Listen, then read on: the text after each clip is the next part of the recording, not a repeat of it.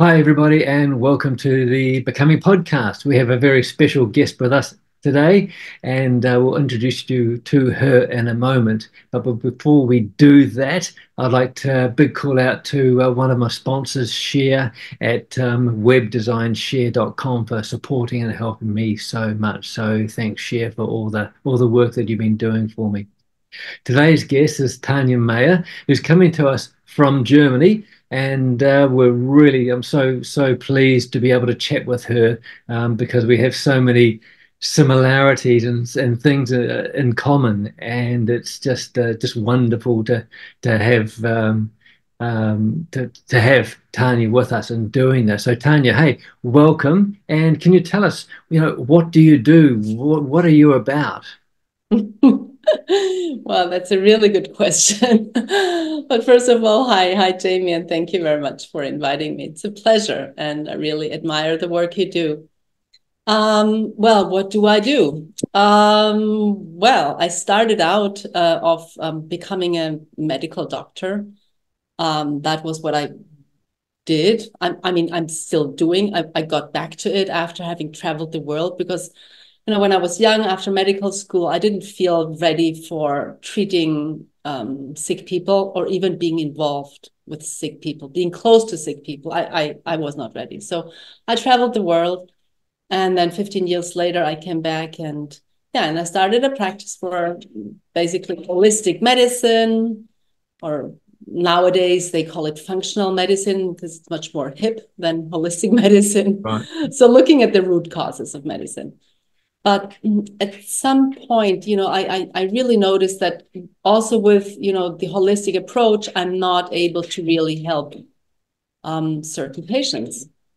And that's when I got into energy medicine. And also there, I tried a couple of different things. And at some point, because I had a patient, she was really young and she was about to die. And I thought, of course, I do, support people in the dying process, but I did not feel that I am fearless. So I felt no, I'm not true. I'm not true to my patients when I tell them about they don't have to be fearful because there is the afterlife and there is the world above that where our soul travels to. I felt like a liar because I didn't feel it myself. And this was the moment. And I remember I did a meditation retrieving a power animal that I was listening to from Alberto Viola. And then a power animal came to me. And that was the moment. And it was a black panther, black jaguar. And that was the moment I was like, okay, I have to sign up for this online energy medicine training, shamanic online energy medicine training. I have to learn that this is the only place I can learn it. And that's when I got into energy medicine, the shamanic energy medicine. And now I'm combining the two. So I'm really like, I still have my practice, but I do maybe 50% energy medicine and 50% the functional medicine. Mm. Wow, I mean, that's great. It really is to be able to integrate both of them from there. And, I'd like to talk a little bit more about that later on as well. But I mean, we did the course at the same time, the online energy medicine course. So we've known each other for it's a few years now. And we've gone through all the different stages with the courses with the Four Winds. And for me, it has brought so many of the modalities that I've trained in before in natural therapy into one umbrella, which has been wonderful. I mean, you must have found that as well with a lot of other things that you do because you're very, very close with animals, especially horses. How did that work in with that? Yeah, actually, yes, because before signing up for our online energy medicine training, I did a lot of other things. I did like this kind of emotion codes. I was doing a lot of muscle testing, kinesiology, and I did like because I love animals so much. So I did training for energy medicine for animals specifically, and I did like a 1 year training in animal communication because I wanted to be able to communicate with my animals and understand what is really about. And I like my best teachers are really animals. That's who I've learned the most from. Yeah. And so, yeah, like you say, doing the shamanic energy medicine, everything came together, like talking to our power animals. It's the same as talking to animals. For me, it's the Yes. same. They just respond in a different way. And we just have to see that our animals, our domesticated animals, maybe respond in a different way. They're more human, they have Hmm. more attachments than power animals. But it's like the same thing, more or less, how to communicate, how to retrieve information from the spirit world. Yeah, so for me as well, it was like everything I did, everything I worked before, everything came together in this training. Yeah. Yeah, and you're right. I mean, talking with the animals, I mean, I'm trained in holistic animal therapies, herbal medicine, homeopathy, canine and equine massage, and you work with them. And I've been in some situations where, some of the animals, especially the horses, are so scared and so frightened, and to be able to allow them to work with me and vice versa, and then to turn them around. And by the time you leave, they're following you around. It's beautiful. It really is. And it just goes to your heart every time. And animals, as you know, don't have this thinking process of what if it doesn't work? Oh, what's this person about? Have they? They're just like an inbuilt trust they have in you. Yeah. Yeah, like you say, horses, they're also my I have four horses that live with me and one horse who lives in a like more wild area. But they teach me a lot. Like like the way I show up, I know immediately how is my real emotional state. I cannot lie when I Yeah. come to my horses. It's no way. Yeah. When they start spooking, I know, oh my God, my fight or flight response is pretty high. I'm Yeah. not as relaxed as I pretend to be. So Yeah. it's going down to the real stuff, not this, fuzzy, fuzzy, oh, I'm so, one Yes. with everything. No, No. it's really down to earth. And then this is the Yeah. test. Yeah. Yeah, yeah. The real you. They know the real Yes. you. You can't Yeah. tell a lie. You can't hide your emotions from No. them. No, it's beautiful. It is Yeah. beautiful. And yeah, Yeah. I've had horses as well. I was lucky enough. I had horses and donkeys and goats, Oh, wow. and I've been in different farming situations as well. And it's just lovely. It's beautiful. It really is. So there. Mm. Coming back to working with people from your point of view, because under your website is under Dr. Shaman. Or is it? It says Dr. Shaman or Shaman Doctor? No, Dr. Shaman. Dr. Yeah. Shaman. How do you work out which way to go with somebody who comes to see you? It depends a little bit their what their intention is, why they come, but also, I mean, I always open sacred space. So before I go to my office, I open sacred space. So I have guidance, and that's what I trust in. And and sometimes people do see me specifically because they want an energy medicine session. But and then and then they mostly get an energy medicine session unless I find that their body needs some healing, that they need to heal a little bit more their body before we can move on to the energy medicine. Yes. But I also had, for example, one patient, and this I just developed gradually. In the beginning, I thought I have to separate the two. Hmm. So I did either, my holistic medicine or the energy medicine. And I had them really separated. And for some reason, my mind told me you have to separate them. And then I felt really uncomfortable at some point. And then I was like, well, why the hell am I separating? Why can't this just be like fluent? And Yes. then I started, I had this one patient, she came and she said she always, feels like, how do you say, like when she's not, like she's shaking and she Oh, right. she Yes. doesn't Yes. feel Right. well. Yes. What? Yes. Yeah. Yeah. Yeah. Dizziness, vertigo. Dizziness, yeah, Yes. Yeah. exactly, Yeah. and really strong.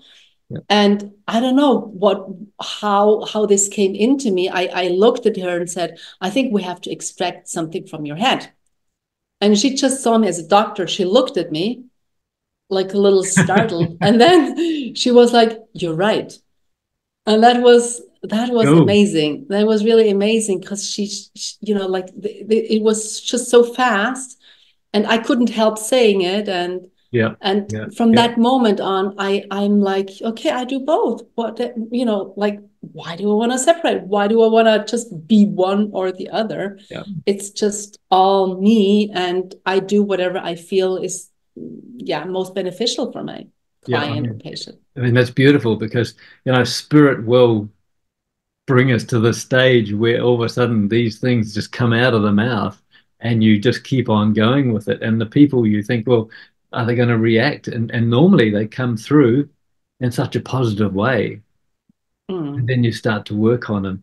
When you're doing this, I mean, and the shamanic work, I mean, we went through we went through a lot of training.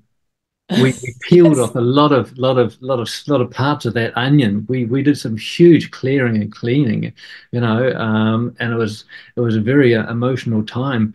I think for many of us in that class, and that was what it was all about. How many things or what sort of lifestyle changes did you have to make going through that process and introducing this to the doctor side? Um, well, I mean, it when we finished our energy medicine training, I was so enthusiastic about the work. I really wanted to quit my doctor part. Okay. So I was a little bit frustrated, and I didn't like my doctor part anymore. I wanted to just Isolate. throw it out the window. and and but then, like, very soon I started, because I didn't like that part anymore. I really differentiated from it. I started to focus really on my shamanic work, and I wanted only to treat in a shamanic way with shamanic energy medicine. So what I did is, what I was pretty brave and telling all my patients, and like really saying, okay, I think you need this medicine now, and please lie down on my couch, and I'm gonna treat you now that way. Um, so it was very fast that I included that into my daily practice. Mhm. And it took some time for me really to integrate the other part. And that really just happened last year, to be honest. That I found, no, I'm pushing away something that doesn't need to be pushed away. Yeah. And um, more when I got more into touch with the Grow New Body program, like really um, cleansing, clearing your body and mind.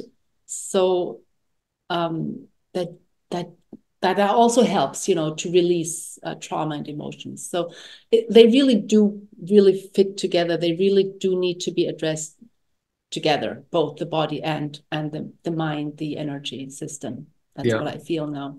Yeah, that's great. I mean, the Grow a New Body program, as I said off here, I've done it once. You've done it now twice or three times Yeah, a couple or of more. times. Yeah, for Yeah. sure. I mean, it's a whole area, mentally, physically, emotionally, spiritually, the cleansing, the emotional work in that as well. It's a wonderful program that they offer. Mm, It has such a profound effect, really, on the mm, whole body, and you feel so energized afterwards.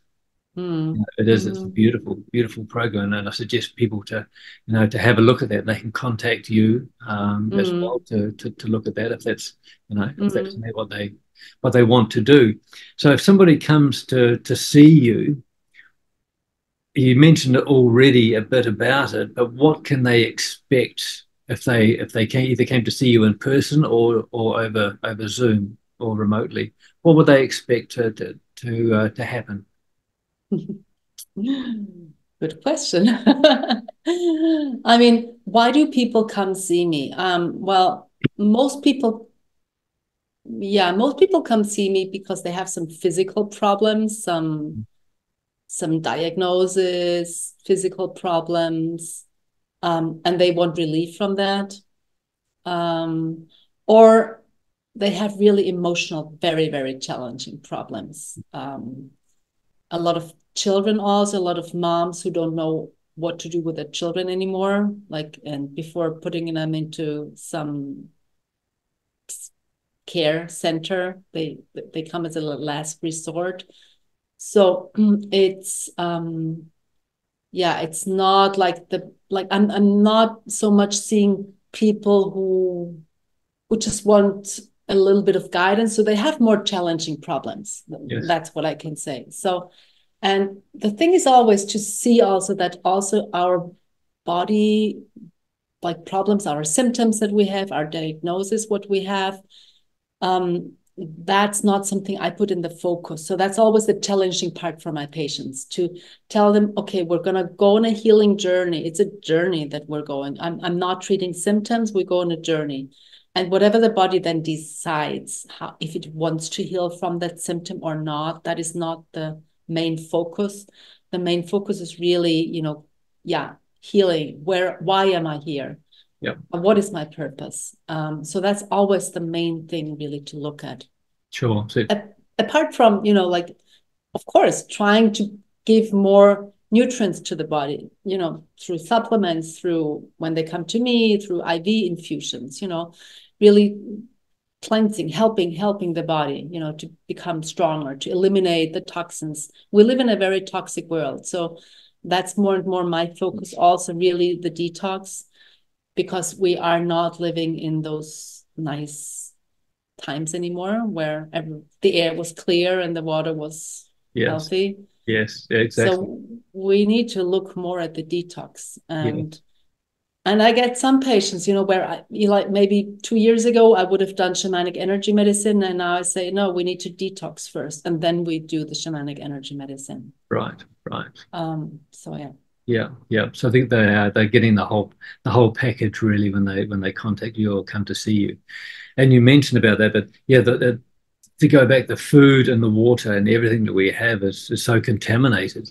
We're always blessing our food and doing as much as we can and trying to buy it as healthy as we can. And for a lot of people, sometimes, which is always something that gets me a little bit, some of the organic food is overpriced, I feel. And people will just have a normal tendency just to go to the supermarket because it's quick and easy, even though the food there is 3 months old at least. But it's finding that balance to have the healthy food, the healthy water, breathing fresh air, getting into nature, and it can be tricky. And you Mm. mentioned about children. I mean, these are the ones that are close to my heart as well. That the feelings and the emotions and how they're going to be living their lives. There's so many mental health issues and Mm-hmm. social issues, interactions, communities that they're not being a part of. Mm. It's a big, really is a big part, isn't it? When the Mm-hmm. children come in, and it's quite sad that Yeah. in a way that the world they've come into, and they've got to be ready to adapt and move up again. Mm. When you have children for coming in to see you yourself, are you working with them in a specific way, or is it generally much the same? Well, I try to also look at their food intake, which is pretty difficult. Yes. Yeah. I work a lot with them with power animals Hmm. because most children that come, they are empaths, so they are very sensitive. Yeah. They, you know, pick up a lot of emotions from others. Yes. And so, trying really to empower them, bringing them back to their power to Yeah. be themselves. So that's Yeah. what I You're right. try to do So with many of kids. them are empaths now, Yeah, and we have a number here who just feel alienated. They're not fitting into the mainstream schools. They're feeling isolated. They have no friends because there's no one to communicate with. So, we have meetings where we try and bring them together just to talk and to share, and I think that's so important. But there's so many more sensitive souls.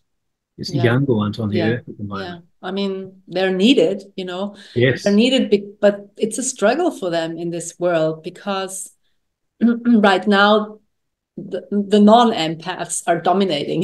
yes, The yes, sociopaths and the psychopaths and the yeah, narcissists are yes, dominating a lot. So it's a challenge for the empaths, but it's a learning process they need to take also, to really look at their own strengths and that those strengths are different from other people's yeah. strengths.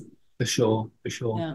So, if people, when they're watching this podcast, is there one or two areas or things you'd like them to take away from this podcast about what you're sharing with them today? Well, I would love to see people really reconnecting more to nature.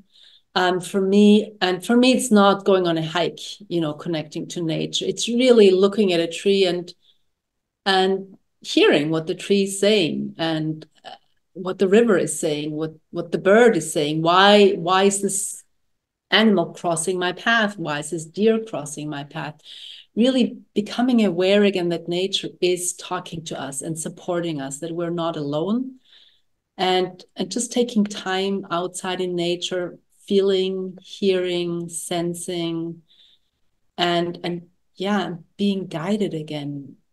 Because for me, it's really like, yeah, this is my most intense, my most powerful guide is nature with all those aspects. Yeah. Yeah, yeah, very much. And there's a number of sayings and quotes online about we go to Great Spirit, we go to our God, to our Allah, we go to whatever prime creator, however you want to call it, outside, and that talks to us Mm-hmm. rather Yeah. than organized religion going into a Yes. building and being lectured. Yeah. It's getting into nature, it's getting out and about, and allowing that communication. When you allow, as you know, allow some of those comments to come in and you take heed, it becomes more and more, and it becomes, just it's beautiful when you can go Yeah. there. And as you said, it's not just being in nature, not just going for a hike, but looking at the tree, looking at the leaves, not so many this time of year, and just reading and just seeing what is there and Yeah. allow that communication Yeah. to come through. Yeah. Yeah. That's it really, that like that we get our own answers from nature, like, because there is so much power there, and so that we are like, we don't need anyone else to tell us how things are, what we should do. We can get this information ourselves. Yes. Just a little example. Like yesterday, I was, I have my dogs. I was walking my dogs. I was walking by a herd of sheep. And so I was looking at the sheep. The sun was shining. It was really nice. They were on the grass, have, big patio. Um, and then there were the little lambs lying in the sun on the grass. And Mm-hmm. my intellect was like, oh my God, those poor lambs. Easter is coming up. They're going to be eaten. This was my mind. And then, like, I'm okay. And I connected with the sheep. And the message I got was, I don't know if I can, say it the way it came through, but it was just so significant. The message is, well, we live life fully every day, 24 hours, 7. We live who we are. We live the way who we are. We are how we're created. Yeah. Do you, and then there was the question, do you live your life fully? Wow. Do you live the way you're supposed to be? What that's is that you? The way you live, is it really you? And I was like, no. No. Yeah. There are so many times in my day that I do stuff. I think I have to do this. I think I have to do that. And then I need to do this. Yes. And I was like, if I count now the time that I am myself, probably this little young lamb lives more time fully on this earth than I'm doing. Right. Yeah. Yeah. And I'm like, ooh, thank you for this Yes. little message. Yeah. So this is what I mean, really getting messages, getting information. I don't need, like guru somewhere sitting and telling me things. If we connect, we do get the messages that are right for us in Yeah. this moment. Yeah. Yeah, definitely, definitely. No, it's beautiful. It is. I mean, I love it. I love this talking about this, and I could talk about it like yourself for a lot longer than we have here today. But it's part of nature and allowing that communication to come Mhm. through. Anything for any last comments you'd like to share before we wrap this up? Uh, Thank you. Cool. Thank you. It was a pleasure, Jamie. It's a Yeah, pleasure, as yeah. always, talking to you, connecting with you. That is- And I hope our audience can take away something, and I hope, yeah, to inspire to really connect to nature again, because that's why we're here. And the only sickness that exists is really our disconnection from nature and from spirit. And that's our only problem that we have, I I got think. shivers just because I would be talking with some of my clients about reconnection. And Yeah. just that word, that we are Yeah. disconnected from it. We really are. Mm, So no, mm. that's wonderful. Now we got I've got some contact details which I can put under the YouTube um, banner and things under the video, and that's okay for people to contact you if you're Sure. interested to work with them. You do that. So and before we carry on, please look at the videos. Really, we're trying to get the word out there, pass this information on about all the wonderful people who are doing some wonderful things and sharing that. So please share, like, subscribe. A big thank you to Cher, not sharing, Cher at webdesignshare.com for supporting me in what I'm doing as well. So, Tanya, hey, listen, thank you so very much for being a part of this podcast, the Becoming Podcast. I think there's probably at least another one podcast we could do, and I'd love to do one on animals at some stage as well, empower animals, because that's a big thing in my life. So Excellent. I'd love to do that, Jamie. Yes. fantastic, fantastic. Thank you very much, and thank you guys, everybody, for tuning in to the Becoming Podcast, and I look forward to catching up with you soon. Bye for now.